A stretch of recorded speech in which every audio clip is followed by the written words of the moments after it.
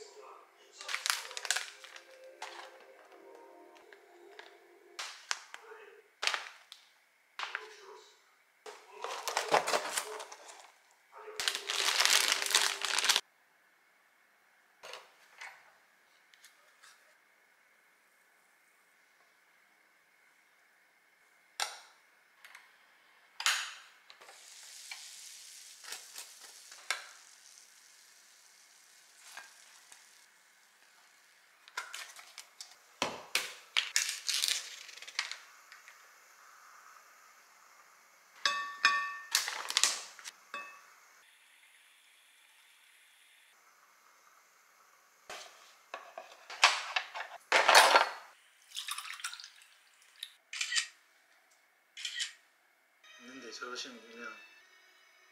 그리고 내가 안 생각 사람이 10만 명이 있다는 게 유키즈만의 유행어지만 진짜 전통파 애가 안 도와주면 뭐 어습니까 이런 거 우리 당신 정말 미안. 어떻게 하시겠어요? 저보다 더 잘합니다. 믿고 달리고 치니까요. 무십니까?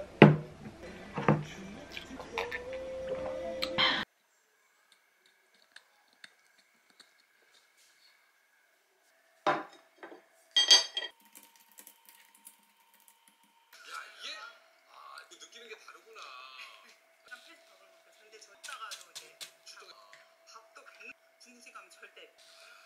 얼마 전에 주신 구급차랑 이거 해결하고 가라고 해가지고 진짜 고생이 좀 많으실 것 같아요. 근데 저희가 출장 나가면서 딱 하는 말이 그때 당시 저희 서요.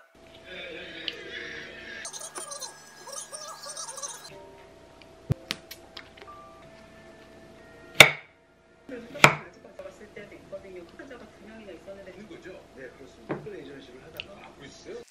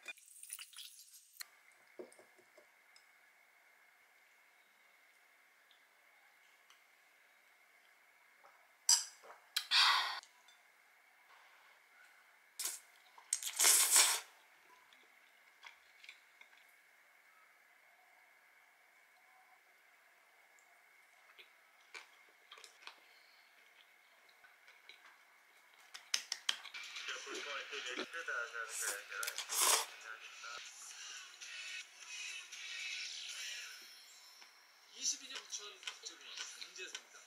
40분에 살아면서 적으로는 한 400분 정도 잡고 일하시는 분. 날아다니면은 이제 비행기가 이걸 쫓아내는 한다는 거죠. 야생물 제한사항이 갑자기 발생된 그 항로상에서 교통도 소속통은 전문상인데도 불구하고 그냥 세탑에서는 직접 보거든요. 서서히 먼저 하늘에 뭐가 너무 안전하게 찍는 것이야. 기상, 교통 흐름.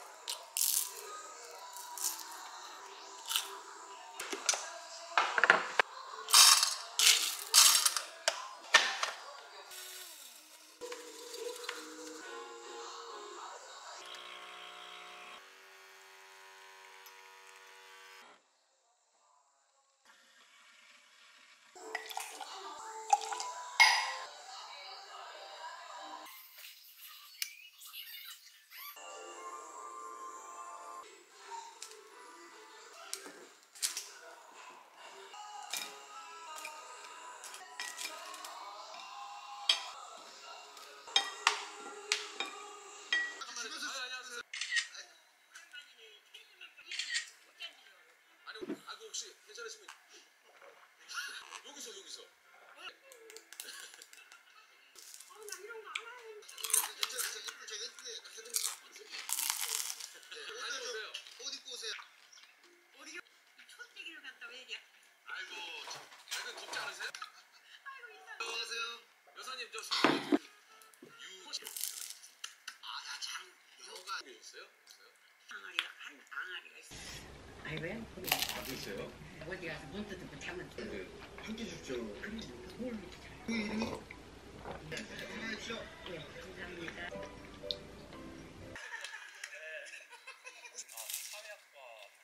제가 원래 기사가 어떤 분들은 이제 정시를 좀 확대를 해야 된다. 굉장히 듣고 보니 그쪽이 맞는지 본 적 있어요? 저는 작년에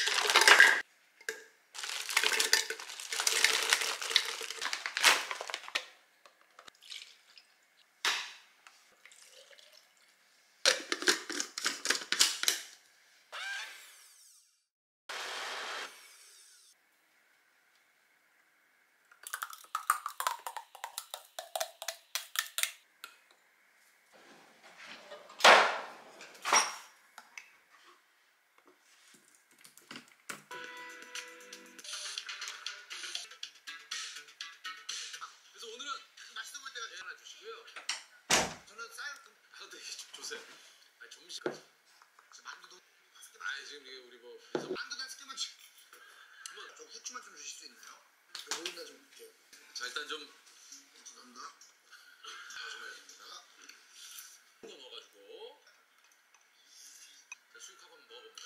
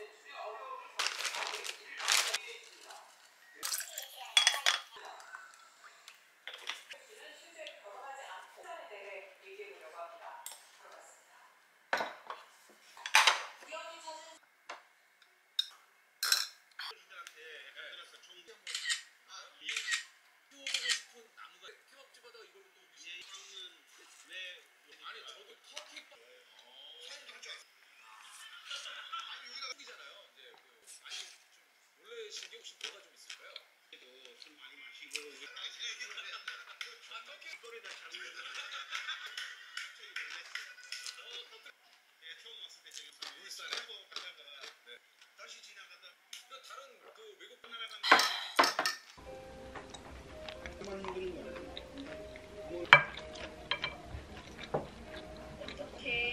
된장찌개 만들어서 된장찌개 만들지 마세요. 기리고 장건데요. 올해 3.1운동 100점 대한민국장을 수여받은 이 인물은 누굴까요? 자,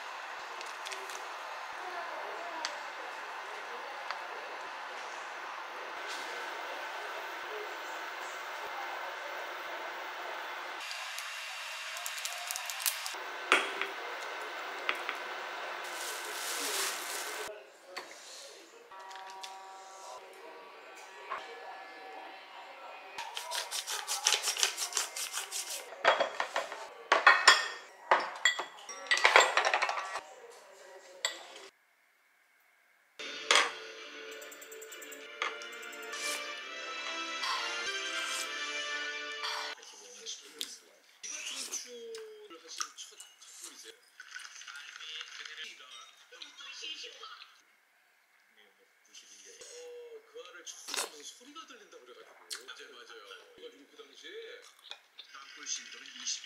바로 그 지점까지 파고 영상은 잡히지 않았습니다. 사람 몸에 땀을 꺼내는 거예요. 천천히 다니세요? 잠깐 얘기 좀 나눌 수 있을까요? 예, 좀 별로 좀. 딱 봐도 누가 봐도 한 분을 만나봤는데. 현우 씨는 중일 때 뒤에 코넬 랭크인데 근데 당신 영어